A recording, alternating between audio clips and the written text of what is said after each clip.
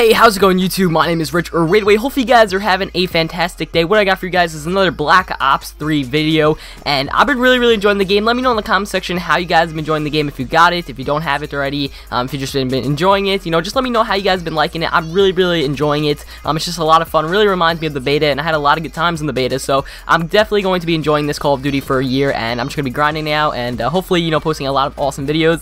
Quickly, before the video starts, I just want to say thank you guys so much for the continuous support on my channel lately. I think my last 3 videos have gotten over 1,000 views and over 100 likes, which is a really, drastic change for my channel, and I can't thank you guys enough. So really, from the bottom of my heart, just thank you guys. YouTube is a really, kind of special hobby that I usually do every single day, and it's really awesome to see a lot of great success on my channel. So thank you guys so much. But today I actually want to show you guys some PURIFIER Firebreak Specialist gameplay. Now, you actually unlock this specialist, the Firebreak Specialist, at level 46, so it's very late in the game. And if you guys haven't noticed yet, and if you guys haven't experienced multiplayer, it's actually very hard to level up. I've been playing, I think I have like 3 hours on the game, and I believe I'm only like level maybe 11, so it's very hard to level up in this game. I found it's going to take a lot of grinding, just a lot of ways to kind of level up faster. And if you guys want to see a video of me kind of explaining some ways on how to level up faster, you guys can also leave that in the comments section. But on the screen right now, you'll be seeing me use kind of like the PURIFIER Firebreak Specialist. It's really cool, actually. I kind of like it. I'm actually in combat training on the new Nuketown, or Nuke 3 Town,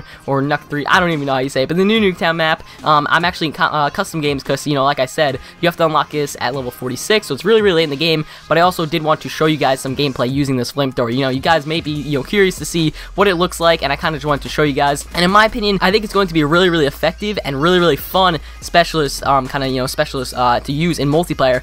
One thing being is that it takes out enemies really quickly. I mean, I am playing on recruit bots, but I didn't lower any health or anything like that on these bots. So these bots have the same amount of health you would in multiplayer, and as you can see, I'm really taking out enemies really quickly. Another thing is, once you hit the guy with like the flamethrower, it actually kind of has like an after effect where they're still kind of on fire and they will die, which is really awesome. It goes on for a decent amount of time, actually, so you have a lot of time to kind of take out enemies. I would suggest this kind of specialist on a smaller map, just because you are wasting time running around with this thing if it's on a big map and you can't really find people. So if you're playing on a small map, kind of like Combine or maybe Nuketown, I would suggest running this because it's going to be a lot of fun. You'll take out enemies a lot quicker, and overall just have a bunch of fun using this specialist. Definitely when I'm level 46, I'm going to unlock this, and of course have some fun at the towards the end of my leveling up in kind of towards the prestiging system. So I really can't wait for that.